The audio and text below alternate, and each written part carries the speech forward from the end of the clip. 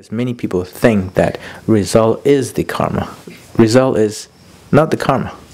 Result is the result of karma. So karma, technically speaking, the action with the intention, your strong intention, is the conscious action that leaves a mental imprint, that leaves a habit, that builds a habits. So that's why all our experience that we have is known as confused tendency, because it's a confused mind based on our earlier way of looking, way of doing. It's a tendency based on our karma. Klesha is a mental activity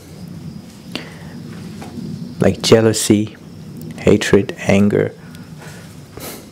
They create problem to you, and once you have that active klesha within you, then it wants to bring others in problem as well. You are now already part of the klesha when it becomes active, and you want to pass that on to others. So if you're angry, you want to make others angry, and it's very contagious. It can influence others, and it makes oneself painful. That's why it's called klesha.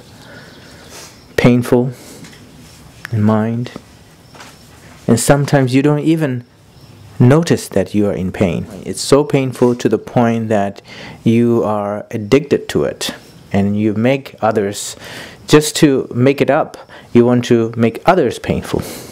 The result of the karma is usually known as Dukha. Dukha means uneasy.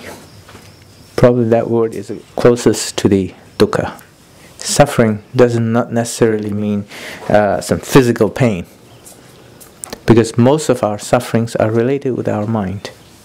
There are a lot more kind of suffering and pain in our mind than in our body. So it's important to look inwards rather than outwards.